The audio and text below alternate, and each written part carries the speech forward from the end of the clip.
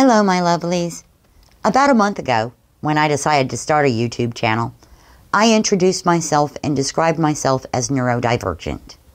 Today, I would like to expand on that thought. In order to articulate this clearly, I went to WebMD, the University of Washington, and a website called Exceptional Individuals.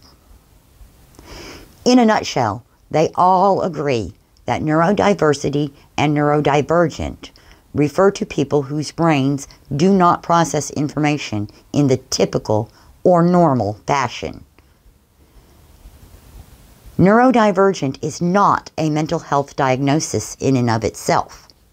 It is simply a word used to describe people who experience the world differently.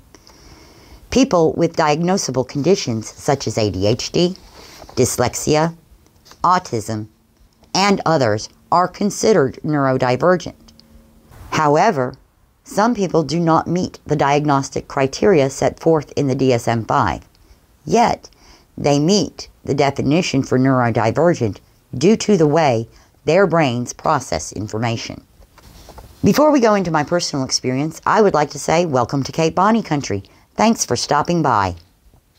The terms neurodiversity and neurodivergent was coined by a sociologist with autism named Judy Singer in the 1990s.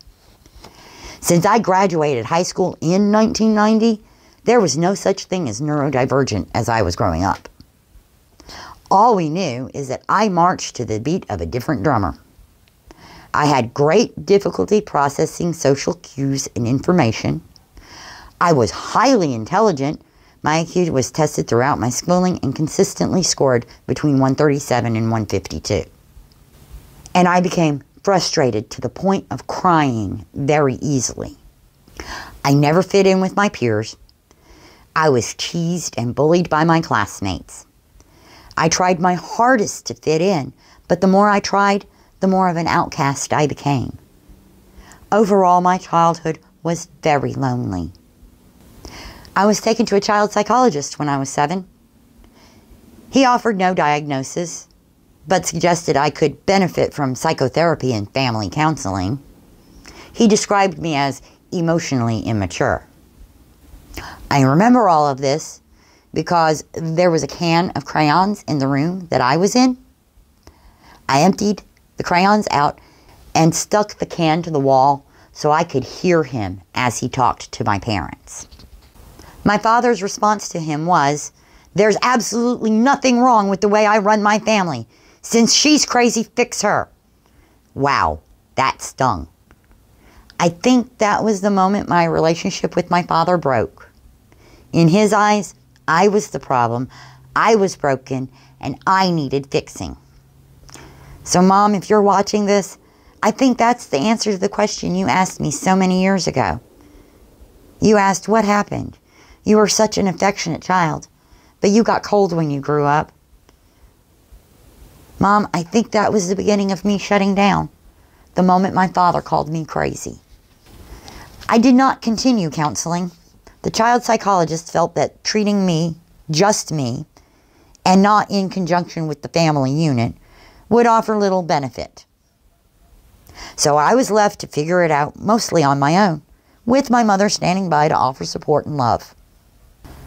I know that seeing me struggle hurt her, but we lived in a small town with limited resources, and she didn't have the tools she needed to help me. So I grew up knowing I was different. I was never good at sports because I am slow. My father would yell at me, "Hurry up!" when I was going at my top speed. My motor neurons just fire slower than most people's. I enjoy video games, but my hand-eye coordination is crap. It took 6 months of playing Call of Duty Zombies with Doc Dillinger to get my response time to the point where I could survive to round 30. He gets so frustrated with me sometimes, but he sticks with me and notes improvement when he sees them. I was and still am clumsy. I have managed to fall upstairs. I regularly lose my sense of space and stand up into the door handle of the freezer when I'm bending down to reach the bottom shelf of the refrigerator.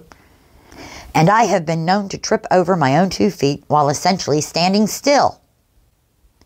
So I take my time walking up and down stairs, placing each foot carefully and purposefully. Physical tasks have always taken me longer to complete than they should. This has gotten me in trouble at work more than once and even resulted in my termination twice. I simply cannot meet production quotas. I have difficulty interpreting social data. I can never tell when someone is joking or serious. Most jokes just go right over my head. I tend to assume people are serious and become the butt of the joke when it turns out they aren't. I was teased mercilessly for simply not getting it, and that resulted in me bursting into tears out of frustration. Kids can be cruel. By the time I was in high school, I was in trouble.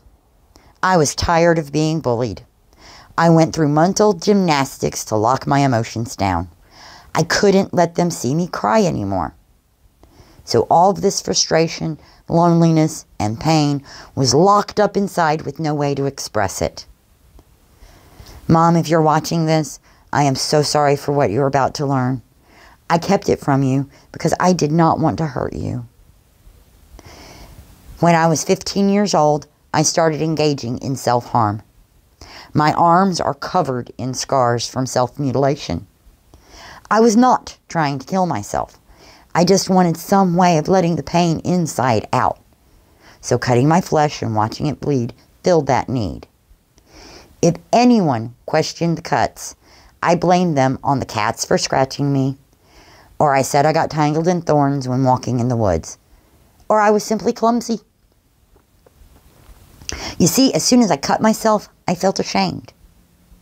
I knew it wasn't healthy. I knew this wasn't right, so I hid them.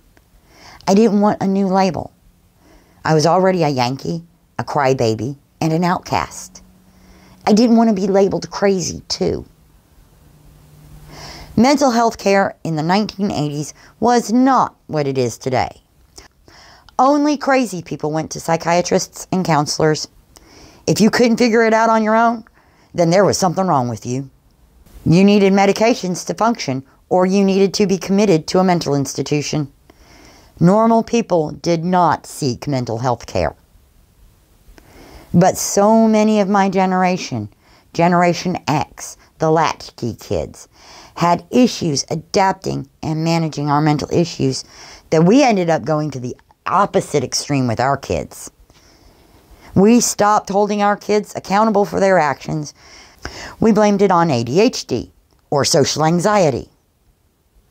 We took our kids to counseling and shoved pills down their throats to make them all better. We gave birth to the millennials and gave them trophies just for showing up.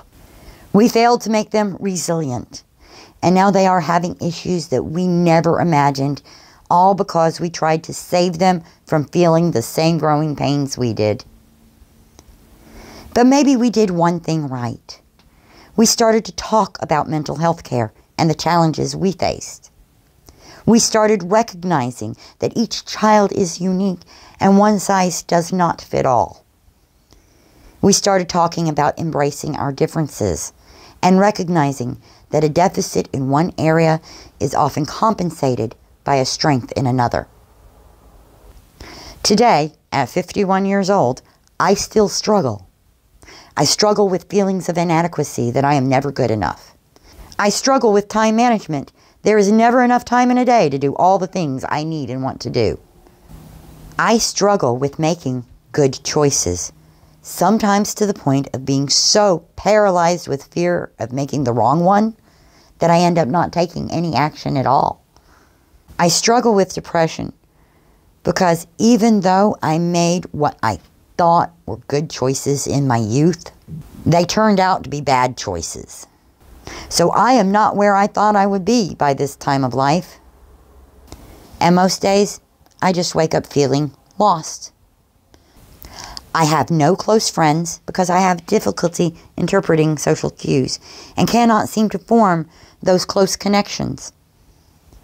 I struggle with living, but I am too stubborn to take myself out of the game. So I exist. I put one foot in front of the other and keep moving, because that's all I know how to do. So what do you struggle with? How do you cope with your anxieties and mental health issues? Please let me know in the comments. I hope at the very least you know you aren't alone. Maybe we can learn effective strategies from each other. If you found my story helpful in any way, please give this video a thumbs up and consider subscribing to Kate Bonnie Country. Leave a comment. Your comments help me improve my content, so tell me what I did right, what I did wrong, and what you would like to see in the future. Finally, please remember to share this video and my channel with your friends and family. This channel is not possible without your support. Thank you so much for stopping by. I will see you Friday in the workshop.